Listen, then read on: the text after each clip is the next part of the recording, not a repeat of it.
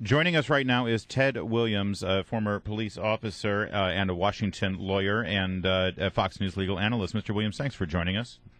My pleasure. Ted, look, you're a police officer, former police officer. You're a current attorney. How do you look at this situation? What are the things that jump out to you with your perspective from those two different parts of your life? Well, it is no doubt about it that this confrontation left quite a bit and quite a few question marks. First of all, you had Michael Brown and Dorian Johnson. They had just left a store there where, as they called him Big Mike, we've seen the video. Most of your viewers probably have seen the video. And at that store, there was certainly a confrontation. Once they left that area, there is still a question mark as to what Officer Wilson knew. But what we do know is that, and what has to be also looked at, is Michael Brown's state of mind. Simply meaning, he had just committed a robbery. Some called it a larceny, but he had actually committed a crime in that liquor store. So when he's confronted with the police officer, and try to think about this, the police officer knew or did not know, the chief of police was saying he didn't know of the robbery, but what he did know was that Michael Brown and Dorian Johnson were in the middle of a street. And as any good law enforcement officer would do, he asked them to get over to the side, to the curb. Now, at that stage, he goes past them.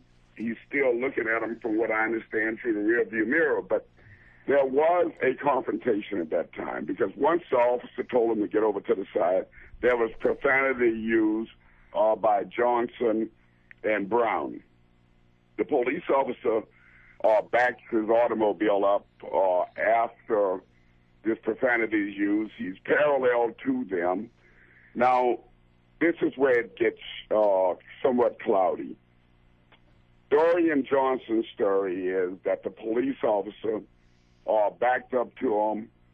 He couldn't get out of his police car because they had the door somewhat blocked, and that the police officer reached through the window and grabbed Michael Brown, at which time Michael Brown and the police officer had some kind of a struggle.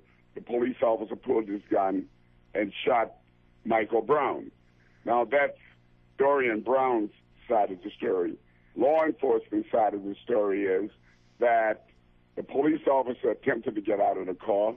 Michael Brown hit the police officer in the face, and that there was a struggle in the police car over the police officer's gun. The police officer wound up shooting Michael Brown. Michael Brown started running.